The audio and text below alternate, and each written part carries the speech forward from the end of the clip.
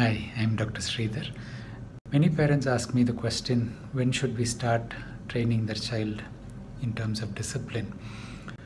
In real terms, right after 6 months of age is when you start thinking about a disciplined approach, teaching the child how to respond to situations, the sense of delayed gratification as they get older, team play, and so on comes up after 2 years.